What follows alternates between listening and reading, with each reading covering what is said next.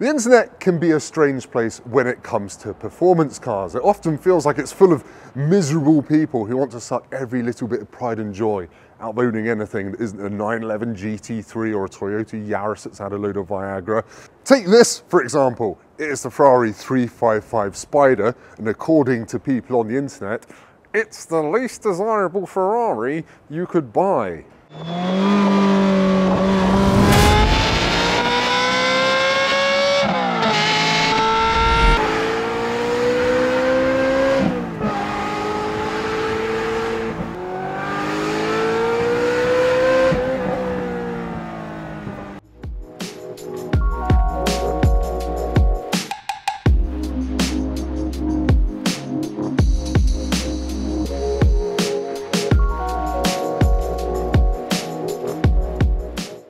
For a start, the steering wheel's on the wrong side for the UK. Secondly, it's got an automatic gearbox or an automated manual, if you're one of those internet people.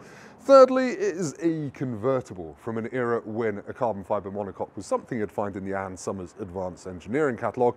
And fourthly, worst of all, it's not red, like the faces of those angry men on Twitter. But as usual, I think the internet is full of people that wouldn't know fun if it did skids on their driveway. So with that in mind, let's take a look at the least desirable Ferrari of the 1990s, go for a drive and find out if it's actually fun. Hint, it is. Very quick bit of history. The 355 came out in 1994 to replace the very similar 348, but this was designed to be less of a pain in the culo around town. So it got power steering, it got electrically adjustable dampers, so there's a comfort mode and a sport mode, which was very exciting stuff for 1999. At the time, the 355 looked as wide and leery as any other mid-engine supercar, but by modern standards, well, it's 25 centimeters shorter than the current Porsche 911, and it's only 1.9 meters wide, so it shouldn't feel intimidating to actually use.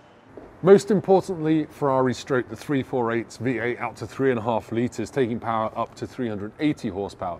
At 8,250 RPM and torque went up to 363 Newton meters.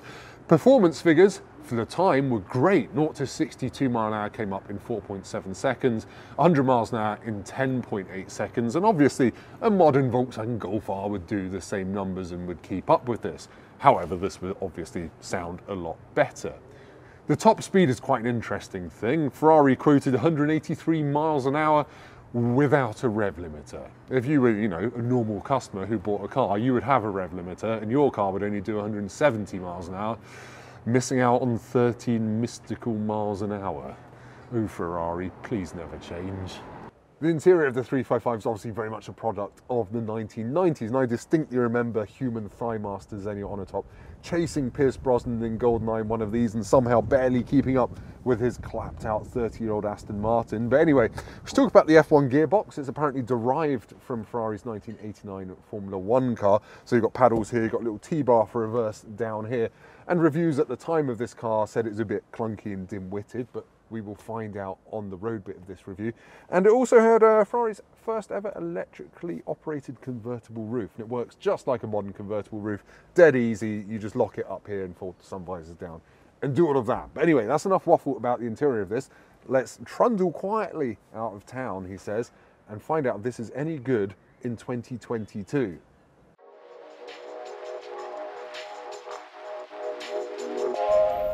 Right, let's go for a drive in the Ferrari 355 Spider. You put a key in and turn it, and then you want to check it's in neutral by pulling both paddles, and it says N there, and then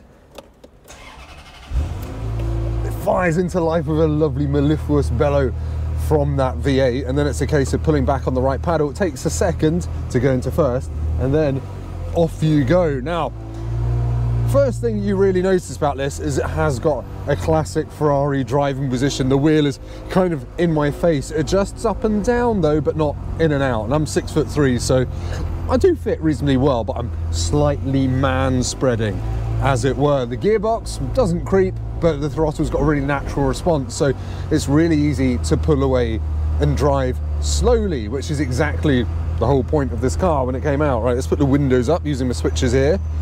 And I have to say, this car has only got 24,000 miles on it, and it feels almost new inside. There's none of the sticky plastics you sometimes get on cars of this era. And now I'm heading out into London traffic in it. Right, this bit's going to be boring, bimbling out of London. First to second, that was surprisingly smooth. I did lift. You do have to lift a little bit if you want really smooth, low-speed gear changes. We'll find out if that gearbox smooths out at faster speeds when we get to faster roads. Can't really do 70 through central London.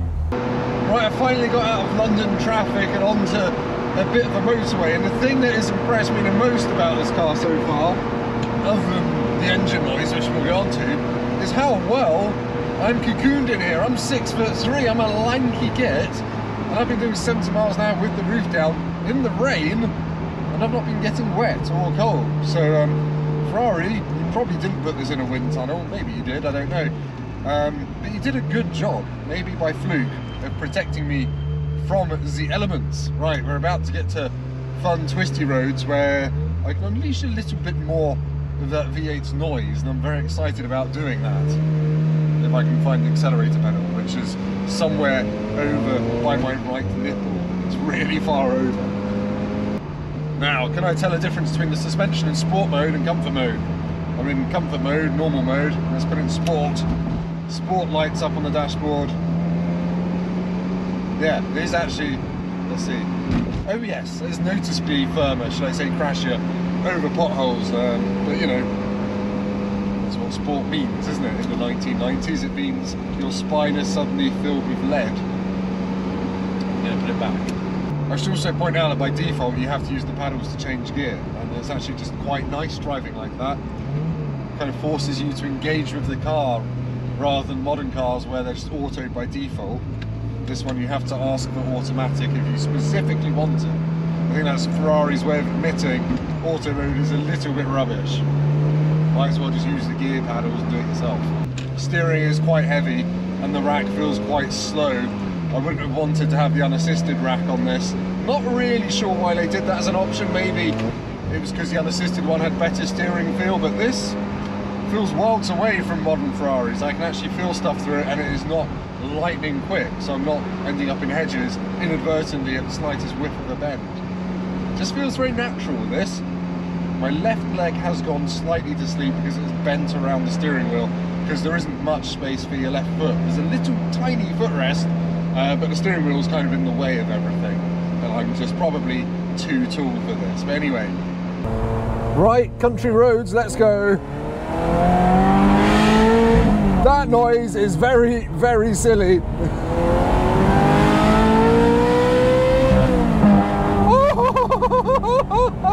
8,500 RPM red line.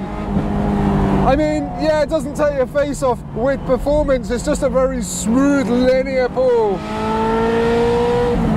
Oh my, that noise.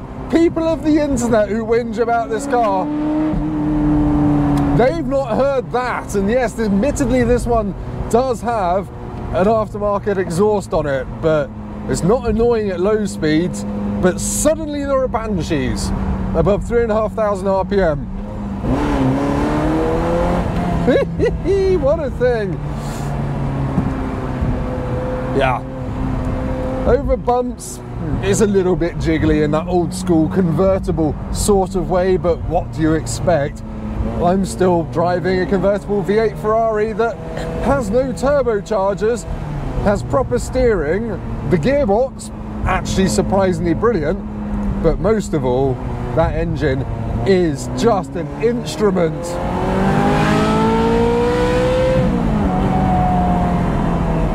That sounds more like Ferrari's modern day V12s. That's insane, except I'm not going a million miles an hour and having scary spikes of wheel spin. I like this. I like this a lot. It's an everyday thing that you can actually use on modern public roads. Wow. This is great.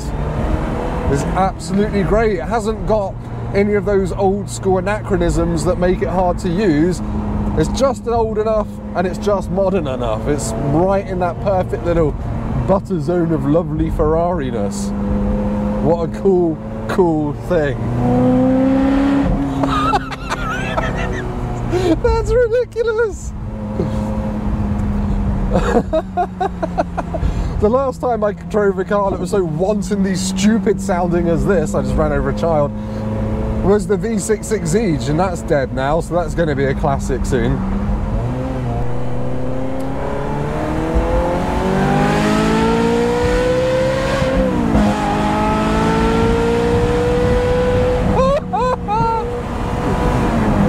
Yeah.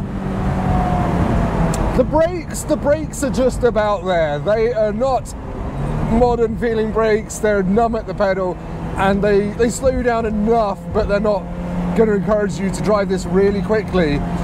Other downsides, downshifts, it doesn't blip like a modern dual clutch. You have to blip yourself if you want blips on your downshifts, and upshifts aren't very quick either. So yeah, the F1 gearbox is not bad, but the manual is going to give you more instant gratification. But still, I wouldn't turn down an F1 equipped car at all, because the vibe of this car is slightly more relaxed than modern sports cars. It's slightly more get it in a straight line and make it howl than carry huge corner speeds to keep both hands on the wheel. So I wouldn't really worry about that. I would save some money, get an F1 one and stick a stupid exhaust on it. And remember to brake a bit earlier than you think. My flabber is gassed. What a wicked car. Right, back to you, Tim, for an outro. So, should you write off a left-hand drive F1 gearbox convertible Ferrari 355 as the least desirable Ferrari of the 1990s? No, you shouldn't. What an event of a car. It's just fast enough. It makes the most ridiculous howl thanks to that Capristo exhaust.